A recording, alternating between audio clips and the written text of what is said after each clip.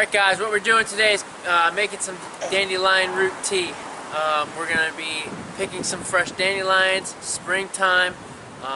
You know, it looks beautiful out, however it's like 30 degrees, so let's get picking.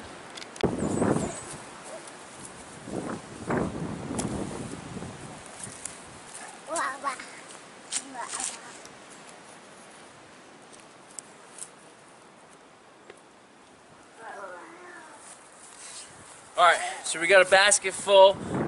Let's get inside and start brewing this up. Alright guys, so we're back inside. I just want to explain the dandelion. There's 3 ways you can make this tea. You can use the flower, and that's what we're going to be doing today. You also can use the leaf by chopping it up, and also you can use the root by chopping it up and then drying it out by baking it or a dryer, a food dryer.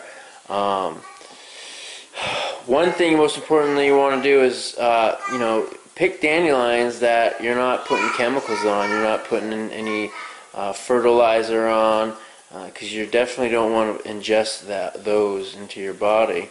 So I've already gone ahead, I've washed the dandelion flowers. It looks like the tea is, the water's all ready to go. Let me grab the seeper and we'll see how it turns out.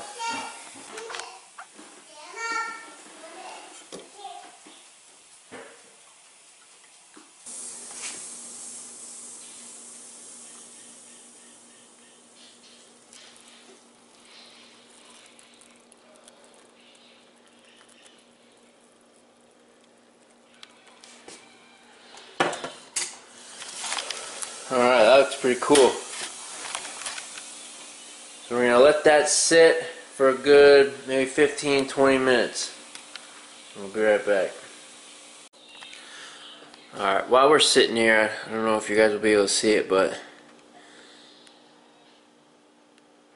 there's a bug. There's a bug floating around. But you know, when I strain this out, it's just going to be pure tea. Great for your immune system, great for detoxes, just great tasting. Like I said, you can add some sweetener if you want, honey.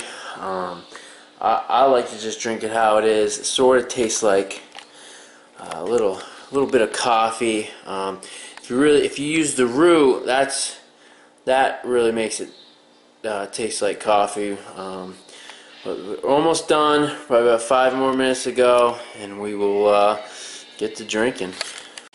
Alright guys, it's been 20 minutes, so we're going to strain this out. I just picked this glass up because I want to show you guys just the color of it.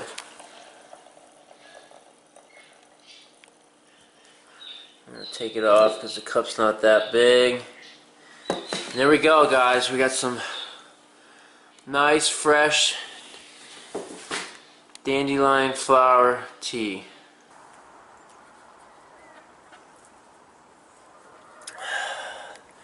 There you have it guys.